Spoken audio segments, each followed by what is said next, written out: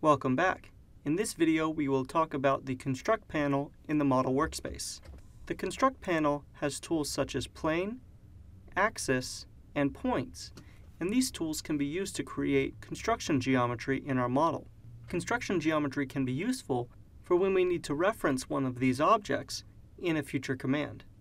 I will start by looking at the offset plane, and the offset plane is asking me to select a reference plane. I will select here, and then you can drag up or down an offset plane from that original plane. I will type 15, enter, and now you see a plane in my model. You will also notice that a construction folder has been added to our component, and my plane has been entered as plane 1. This orange shape is representing the plane, but this plane extends infinitely in every direction. So I can grab the corners of my orange plane and change the size if I want a different visual representation. I will go ahead and hide this plane, and now I can go to Construct, and let's create plane at angle. This creates a plane at an angle along an edge or line. I will zoom in down here, select this edge, and now you will see a plane beginning to be generated, and I can rotate at a specific angle. I will type -30, enter. This is useful for when I need to create geometry that may need to enter my existing part at a specific angle. Let's hide that plane.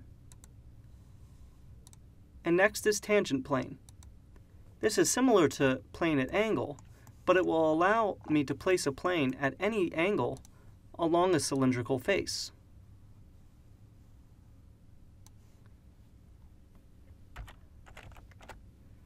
Again, I can change the size of my plane by clicking and dragging on the corners.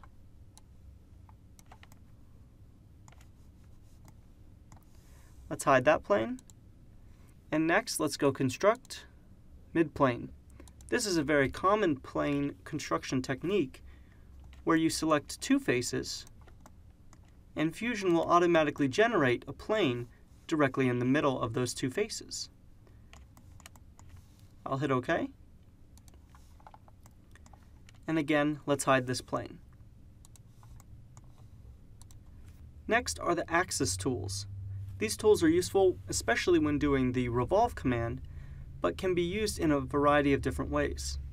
The most common axis is an axis through cylinder, cone, torus, and this places an axis directly in the middle of a cylindrical face.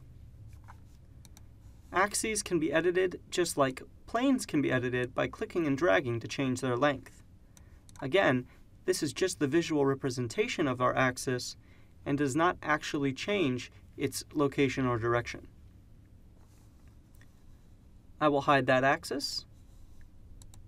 And next I will look at axis perpendicular to face at point.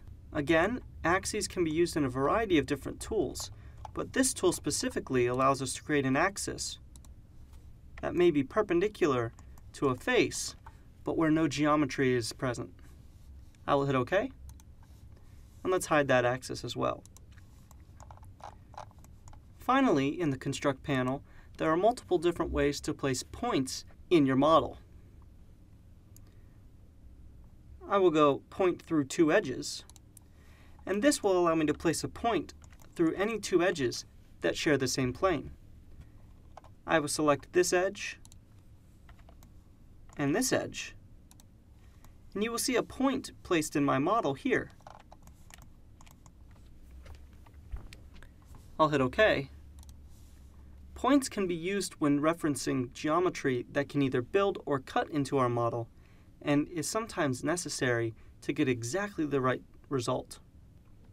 I will hide that point, go to my home view, and I will see you in the next video.